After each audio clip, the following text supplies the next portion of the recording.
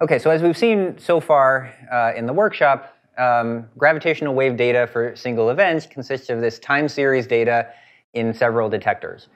And we usually think of this as consisting of some signal waveforms, which I'm going to denote h as a function of the parameters theta.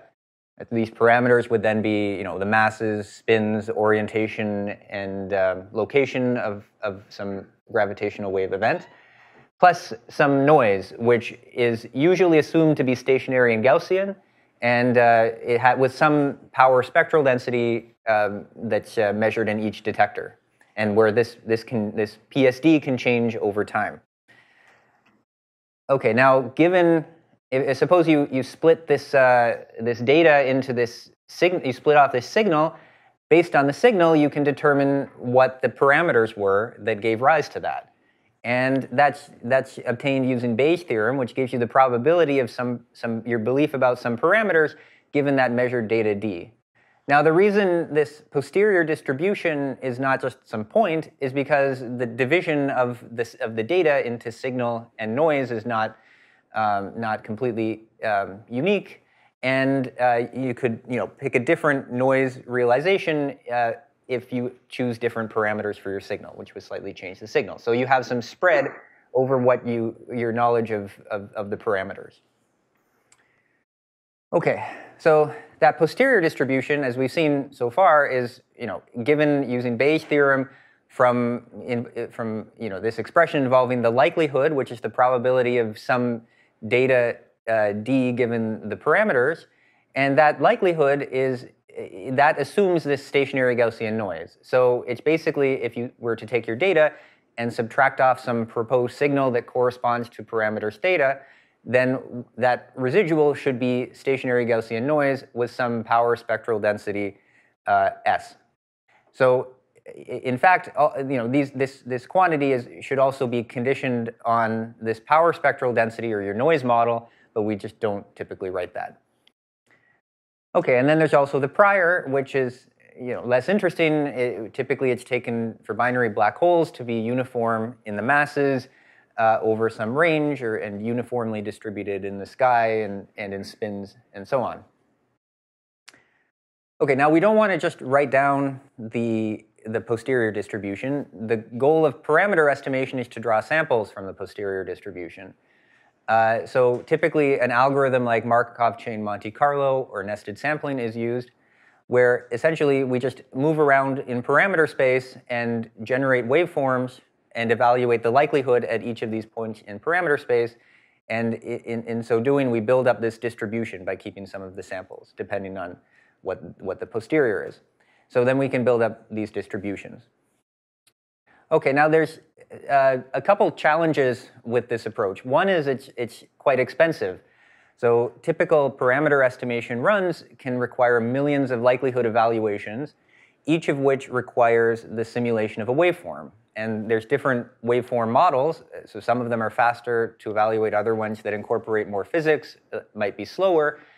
And also, there's different waveform lengths, like a binary neutron star waveform is much longer. So this can end up adding up to days to weeks to analyze a single gravitational wave event.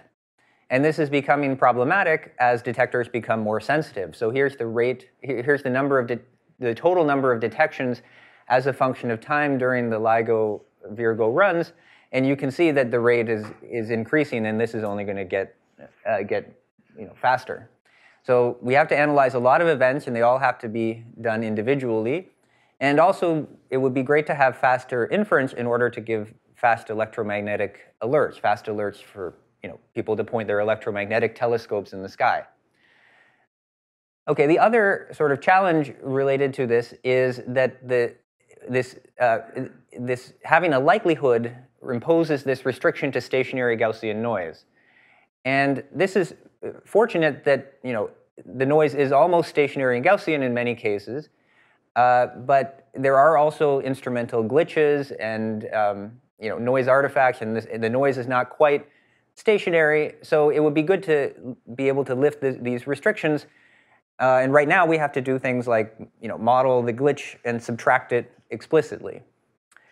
So the commonality between both of these challenges is they both require likelihood evaluations. And so the solution that I'm going to talk about in this class, in this course, or in this lecture, is it's been a while since I've done an in-person lecture, is to just stop evaluating likelihoods. And this whole approach is called simulation-based inference. So in contrast to what you've heard earlier in the workshop, it is not always necessary to evaluate a likelihood. Okay, now how do we get this information from the likelihood into our analysis if we don't actually evaluate it? Well, in general, if you have a distribution, so here the likelihood distribution, there's two things you can do with it. You can evaluate it. So for some data d, you can evaluate what is the likelihood, and that is what underlies likelihood-based inference. But you can also sample from a distribution. So sampling from the likelihood, as I've written here, that corresponds to simulating data. So this is called simulation-based inference. Now, in both cases, you use this distribution, the probability of data given parameters, but you just use it in different ways. So you're using the same information. But there are cases where simulating data is easier than evaluating the likelihood.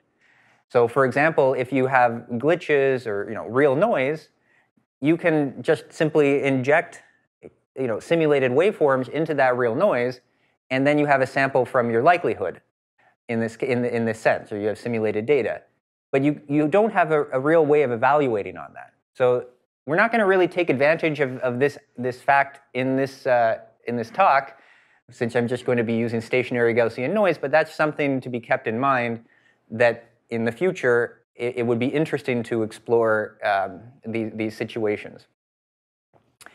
Okay, so this idea of simulation-based inference has been around for a long time, but what has happened in the past few years is that there have been new deep learning ways of representing probability distributions.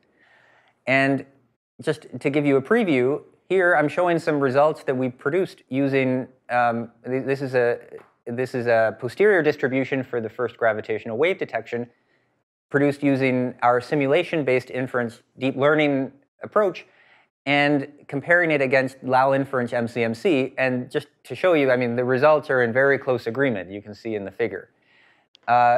So I just want to dispel any notion that you can't get uncertainty estimates with machine learning approaches, because we have them. So the rest of this talk is going to explain how we came to produce this. So the central object that will be of interest here is this neural network conditional probability distribution, or a neural density estimator that I'm going to denote Q. So to distinguish from the actual posterior, which is P. This is a conditional probability distribution that's given in some way using some deep learning approach, so using a neural network. And it has the property of having extremely fast sampling and density estimation. So if we could train this by tuning all these parameters of the neural network in such a way so that this becomes a good approximation to the posterior distribution, then we could use it to perform inference. And what we're going to want to do is train it for all possible data sets D that we might encounter, which means then that when data arrives, we can just very quickly produce posterior samples, as many as we want for that data. So that really speeds up inference. The idea is we front load all of our computation into the training time, and then we amortize all of those costs over the inference time, which is very fast. And importantly, to train this to become a good approximation to the posterior, we use simulated data, but no actual posterior samples. So even though we're training this distribution to become a good approximation to the posterior, we don't actually have to have posteriors to train it, which I think is critically important because posteriors are expensive to produce. Okay, and then when we're done, we can think of this as a surrogate for the posterior distribution that we could then use just like a surrogate for a waveform, but going the opposite direction. Okay, Now, the machine learning tool that we're going to use is called a normalizing flow. And this is how we're going to represent our distributions. It's just a mapping that depends on the data from a simple probability distribution, so just a standard normal distribution in the same number of dimensions as your parameter space, into the more complicated distribution. So you just push around the samples in a way that depends on the data. And if you define it in this way by pushing around the samples, then that's just a change of variables on your sample space. So your distribution Q of theta given d is given by this expression here, where you would just, if you wanted to evaluate Q for some theta, you would apply the inverse flow to that and evaluate the normal distribution on that inverse element and on that inverse sample, and then you multiply it by this Jacobian factor. But if you want a sample from your distribution Q, which is ultimately going to be your posterior, you just have to sample from the normal distribution, which is super fast and easy, and then you apply the mapping. Now, for this to work, the normalizing flow has to satisfy two properties. It has to be invertible, so that you can actually evaluate F inverse of theta.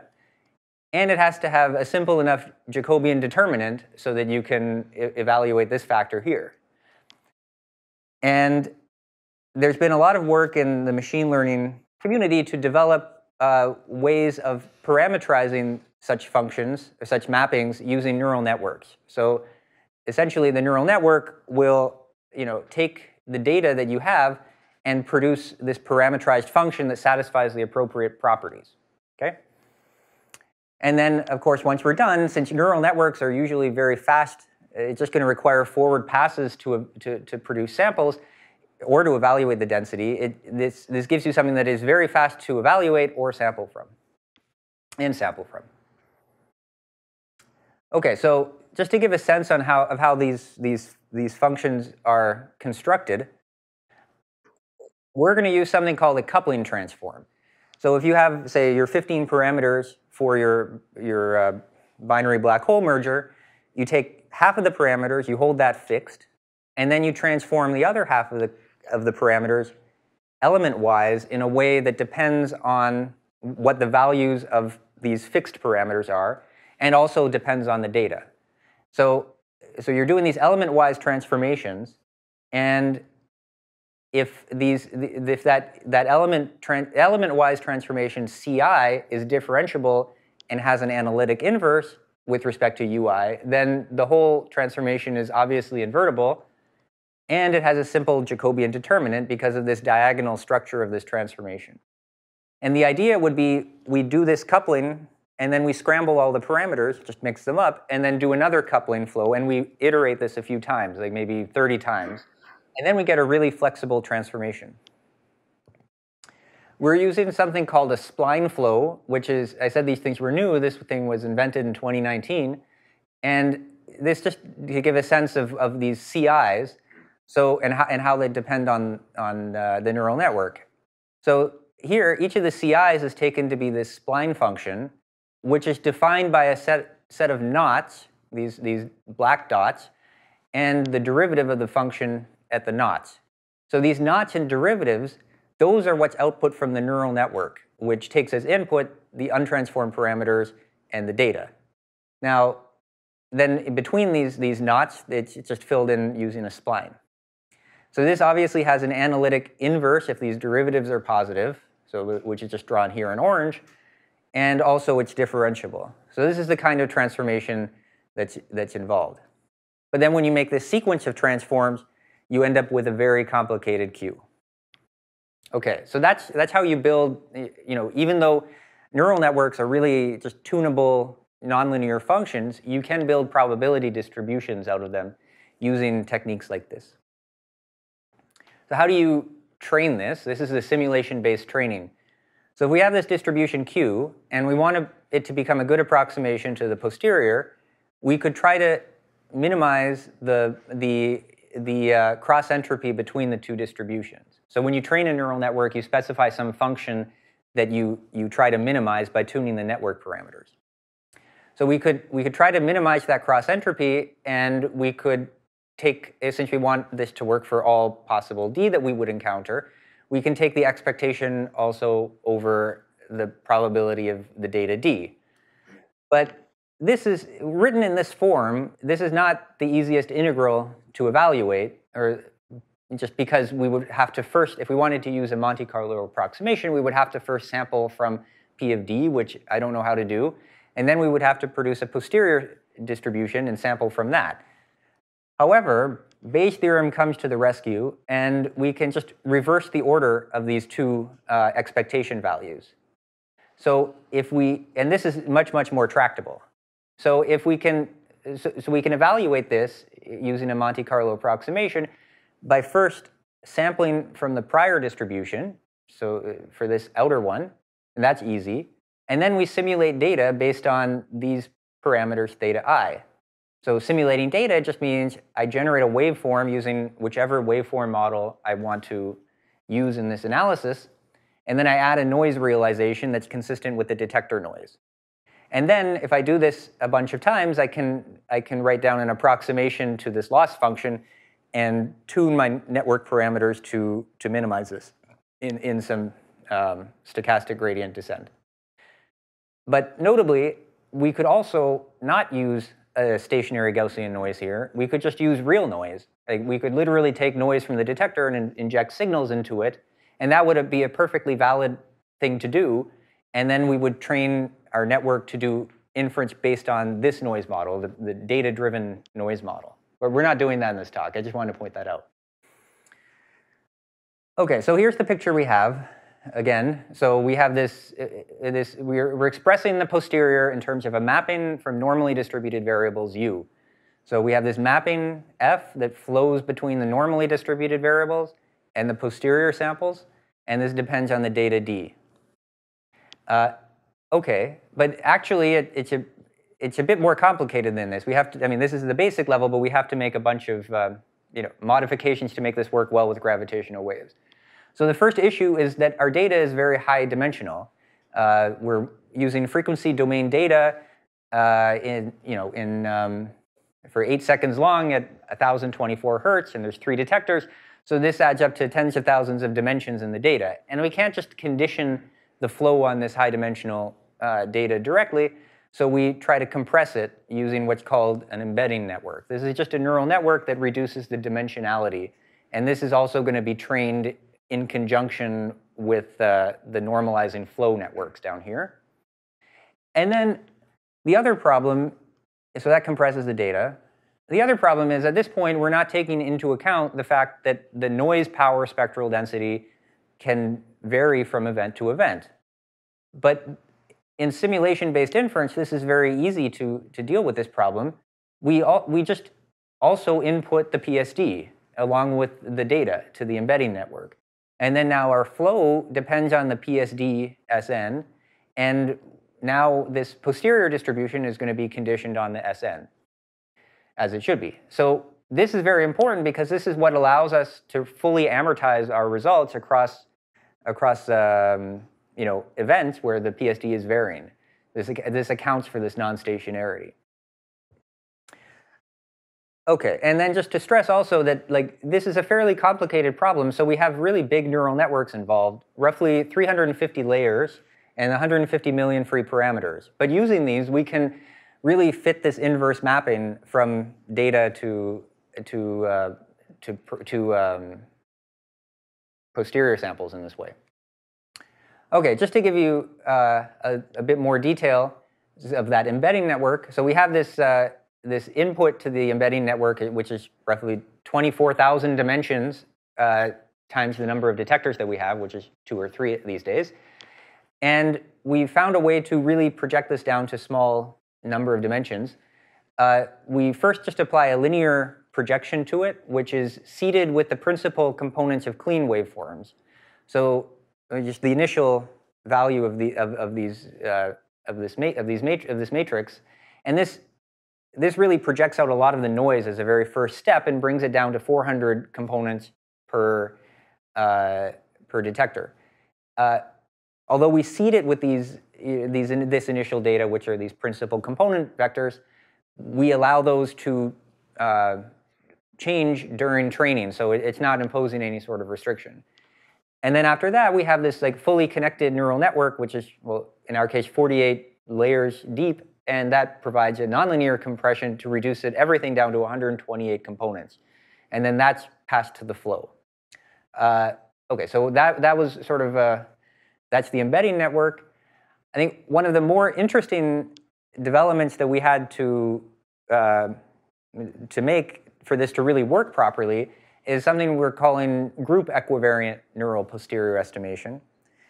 And the issue is that among the parameters that we're trying to infer, we have the sky position, which are the right ascension and the declination, as well as the coalescence time TC.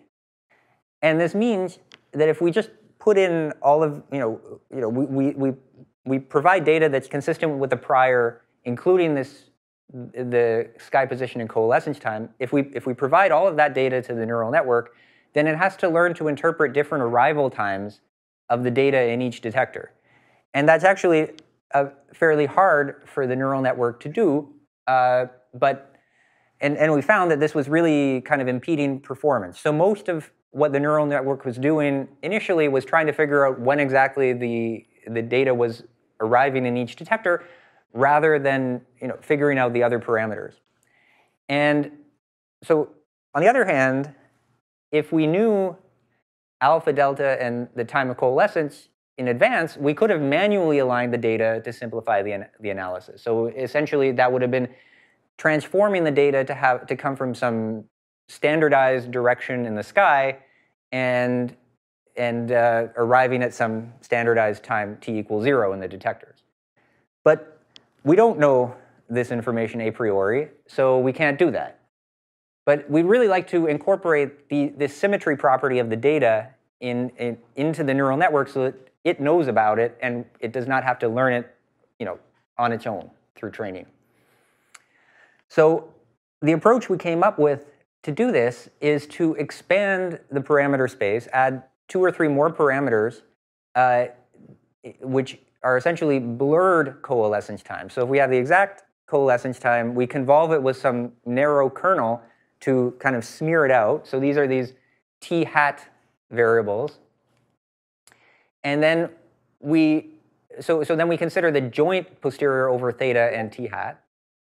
And then we use Gibbs sampling to recover the original, to sample from this posterior. So with Gibbs sampling, you sample ti, and then you sample t hat, I conditional on that, and you just derive samples in this way. Now, why does this help us? Well, so these 2 Gibbs iterations are as follows. So when we sample theta, our non-smeared parameters, we condition that distribution on the hatted parameters, with the blurred coalescence times. But when we condition on the t hat, we're allowed to apply the inverse t hat transformation to the data. So this is essentially aligning the data based on the t hat. So the neural network that we train here, this Q, it doesn't have to learn to interpret data arriving at many different coalescence times. Our other iteration, the other Gibbs iteration is very simple. This is just sampling t hat given t, and this is given by this fixed kernel. So this neural density estimator, this first one, is much easier to learn than what we were starting with. Now there's some freedom in terms of how you choose your kernel, and if you have a tighter kernel, it just means you're going to take more Gibbs iterations to sample the whole space, but it will mean that you also align your data better in each detector. So there's a bit of a trade-off in terms of performance of how well you can train your network versus how fast you can do inference.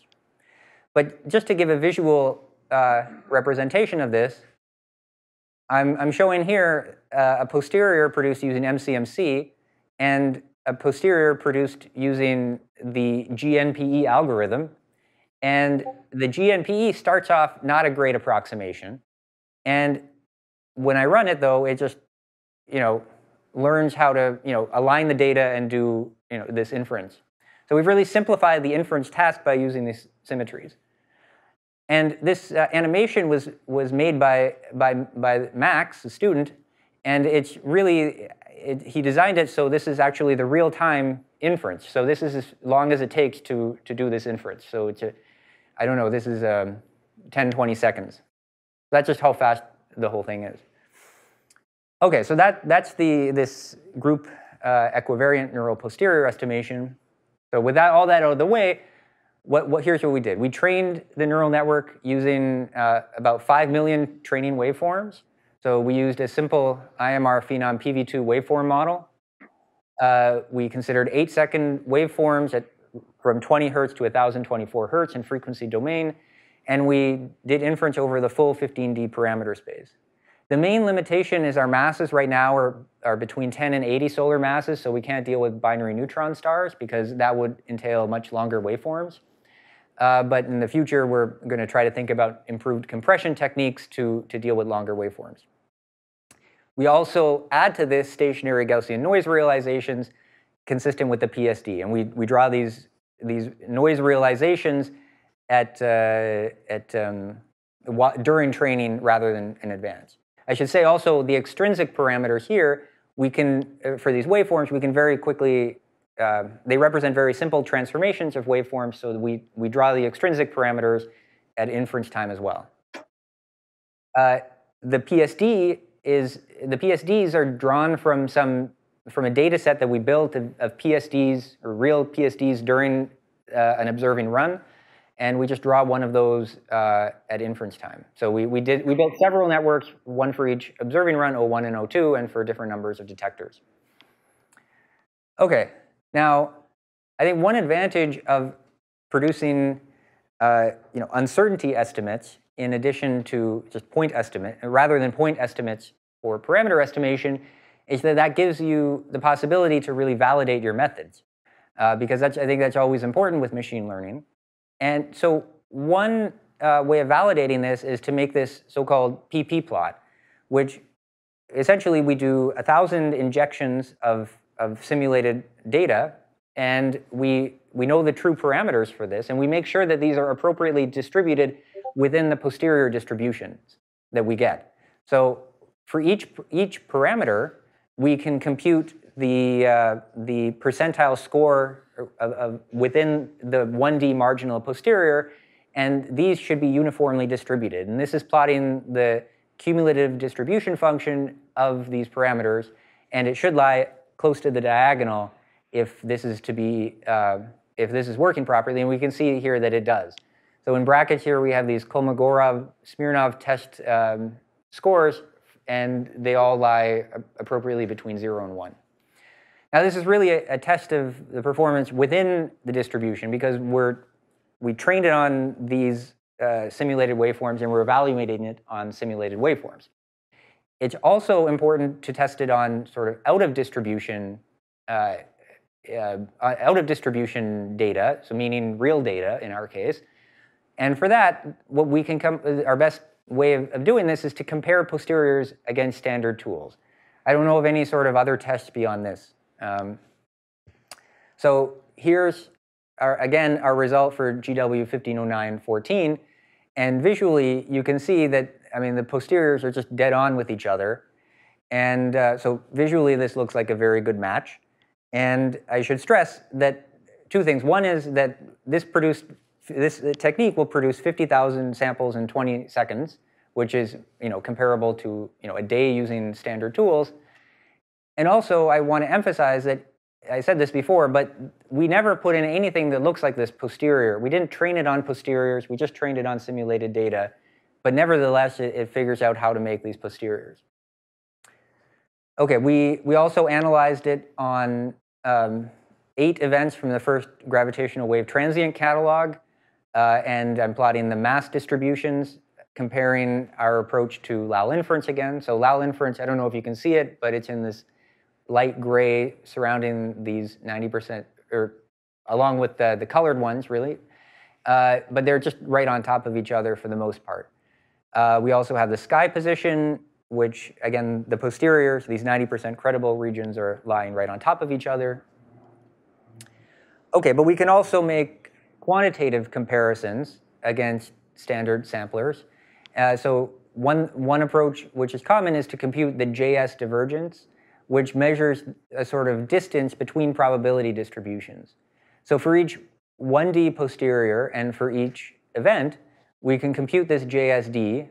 And what's been found is that if the JSD is less than about 2 times 10 to the minus 3 nats, that's roughly the difference between two different Lau inference runs. So if it's less than that, these are considered indistinguishable distributions. And for the most part, not in every case, but for the most part, these numbers are below 2, and yeah, that shows that the results are nearly indistinguishable. We can also look at the median and 90% credible intervals. I mean, you can just look at these numbers. They're pretty much dead on for these events. Okay, so now I just want to make a sort of summary comparison between the standard likelihood-based inference and this neural-posterior estimation. Well, the first is the basic difference is likelihood-based inference requires having a likelihood, whereas NPE requires simulated data. And as I've tried to argue, this is going to allow for more accurate inference going forward because we can use real noise. Second, all of the costs of neural posterior estimation are front-loaded. We have to generate all of the data, which is going to be proportional to the waveform generation time, but it can be parallelized. And then training takes about 10 days on A100 GPU, whereas likelihood-based inference doesn't have any of these upfront costs. Where we get the real gain is that standard inference tools might take hours to weeks, and the time for inference is proportional to the waveform generation time because that's the likelihood evaluation time, whereas it only takes a few seconds with our approach. So you're really putting all of your costs up front and then doing very quick inference afterwards. Now, I mentioned there's this trade-off with the GNPE where we can choose a different kernel size. And we chose, for that demonstration where it takes about 20 seconds, we chose a fairly narrow kernel so as to get more accurate results. But if you take a wider kernel, you can get away with, in fact, just one GNPE iteration and get slightly less accurate inference in about a second. And another thing which I should stress is that when you use MCMC, your samples are going to be somewhat correlated with each other. And you do use approaches like thinning of your chain and throwing out the first part of the chain. But NPE gives you completely independent samples because you just have to draw independent samples from the Gaussian or the standard normal distribution, your base distribution, and apply the mapping. Okay, so to conclude, I hope I've gotten across that machine learning algorithms can produce full posterior distributions, including uncertainties. For generic BBH events, we can now get results that are nearly indistinguishable from those of standard codes, but it's much faster, taking about 20 seconds per event, and we can account for the noise nonstationarity from event to event. And we're still developing a user-friendly code, which we're calling Dingo, and hopefully that will be ready in a few weeks.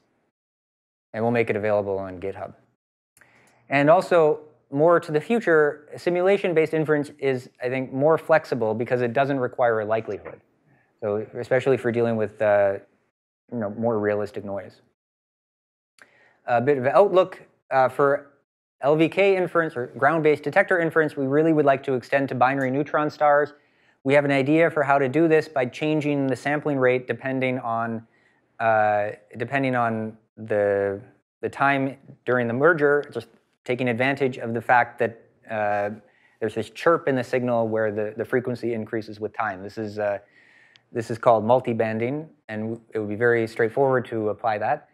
And also, we would like to use more realistic waveform models that have higher radiation multiples and precession. And I think both of these are going to require somewhat larger neural networks to deal with the increased complexity.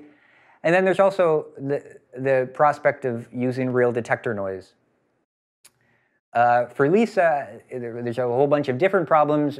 One question is, can this be adapted to deal with multiple overlapping events? And finally, there's been some approaches, some people have applied similar tools to population inference, and I'm interested in seeing if there's ways to speed up analyses or if there are problems that might involve intractable likelihoods that we could approach using a simulation-based inference framework. And I'm happy to discuss at this workshop if anybody has any sort of applications that they're interested in. Thanks.